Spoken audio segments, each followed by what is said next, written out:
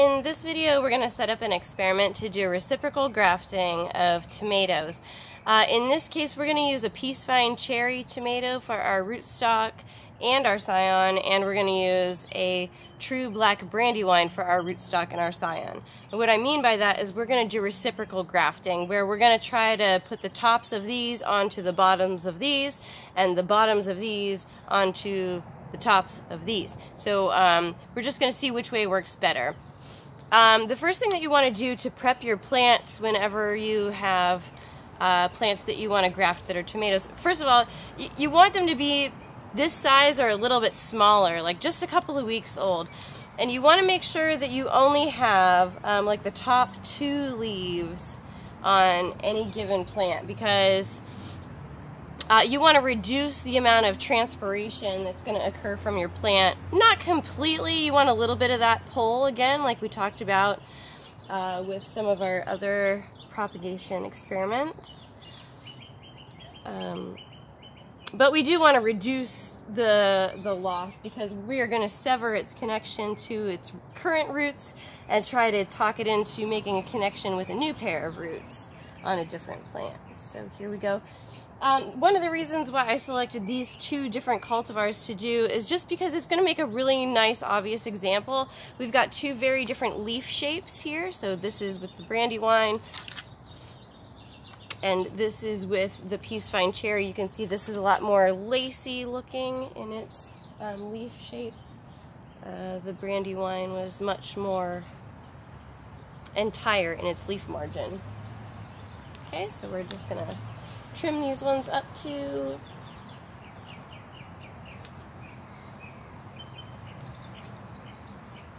And we're going to do this with 20 plants. I think I have 24 actually of each, so we'll do this with 24 of each kind of plant. And we'll just see what works better. This cherry tomato I absolutely love. Last year I got it to be like 10 feet by 10 feet. It was growing right next to my chicken coop, and so it really tapped into that chicken nitrogen source, and they took off, and we had an incredibly long season with these tomatoes, and they were delicious, and it was like we just never stopped picking them. Since they are cherry tomatoes, it's a little bit harder to make like a sauce or a salsa with them, because they do have a lot of skin to them.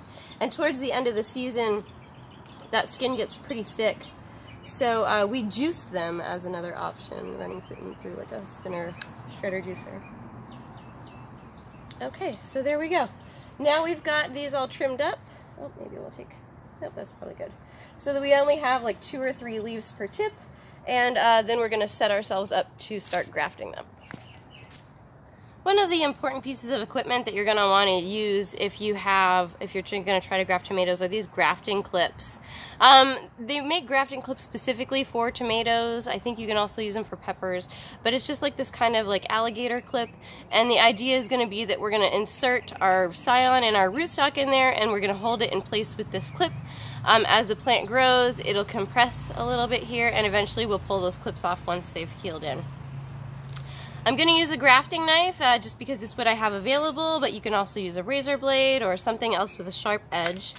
And I'm just going to pull out 2 of these plants. So here is my Brandywine, and here is my Peacevine Cherry. And we're just going to line them up together here. And then we want to look on our stem and see where they're pretty much going to match in diameter. A lot of times, if you're doing this commercially, you really want to graft about at the cotyledon height, so you want to cut your rootstock off that low. And the reason why is you don't really want your rootstock to sucker up. For us, since this is a novelty sort of thing that we're doing, I kind of want them to be grafted a little bit higher, because I want to see if I can get both kinds of tomatoes on one plant. That would be great for saving space if you're a homeowner and you don't have a lot of space, or you live in an apartment and you want to get more than one kind of tomato. So I can see that the Peacevine Cherry is a little bit thicker than the Brandywine, so I'm going to kind of line it up maybe like here. And I'm going to hold these stems right next to each other so that I can make one cut. And the reason why I want to do that is because if I have both stems together, when I make one cut, that angle is going to match pretty much perfectly, right? So I'm just going to line this up And then I'm going to apply a little bit of pressure and cut down on an angle, so I've got 2 nice angles of clips.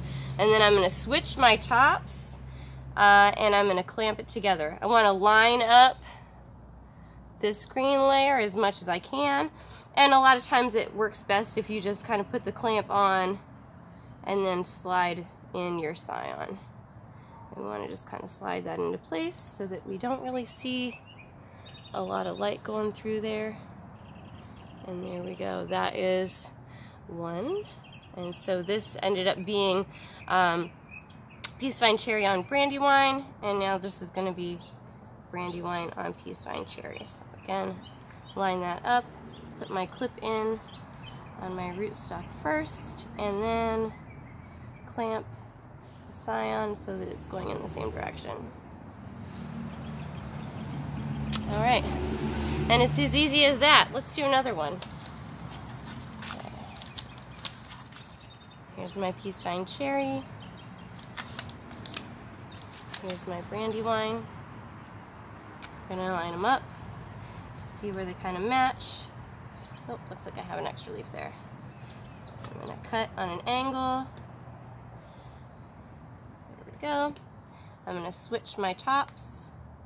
This top goes here, this top goes here. Line this up.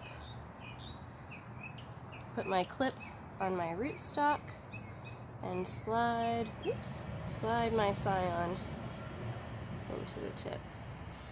Commercially, when people are doing these, they can get kind of a rhythm and go pretty fast. I'm kind of clumsy at it, to be honest with you, because I'm pretty new to grafting tomatoes. Oh, see, that one fell out, so we want to clip that a little bit higher, maybe. Get a little bit more of that scion in there. And then after we get all these clamped and set up like this, then we're going to put these into the little greenhouse that I have that has the automatic mist. You want to make sure that you're in a very high humidity environment when you're healing these in, because you want to have that transpiration loss reduced as much as possible when you're trying to get them to go. Okay, that one's a little crooked. Okay, here we go. Clamp, insert, slide the clamp a little bit. Oop, come on. I definitely recommend wearing gloves while you're doing this, because otherwise your finger oils are going to get all over this stuff and you'll just clog up that vascular cambium before it has a chance to do anything at all. This one just does not want to go. Oh, I see. I cut it right at a node. See, I cut it right at a node here. So the stem is actually a little bit thicker in this location than it was on the other one. There we go. Clamped and clipped. Aha! And then we'll stick it on this side. Okay, I'm going to go ahead and do the rest of these, and then in a couple of weeks we'll see which one worked better, or if they both worked about the same, and then we'll have a bunch of fun tomatoes. We'll see. Worst case scenario, if they don't take off and the scion dies off, we still have a rootstock that is a delicious tomato in any case.